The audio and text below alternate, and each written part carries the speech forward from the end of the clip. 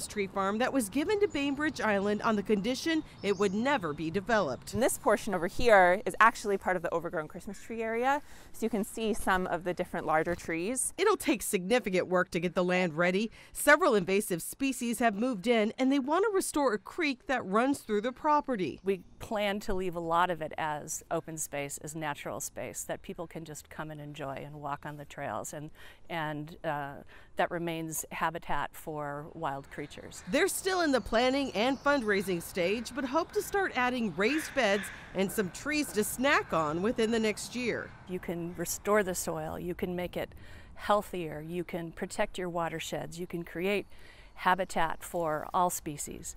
And so we hope that the food forest can be a replicable model that other communities can look at and utilize themselves. It will all be free for anyone to enjoy and take home, meaning a walk through the park could now feed both your soul and your stomach. Amy Marino, King 5 News.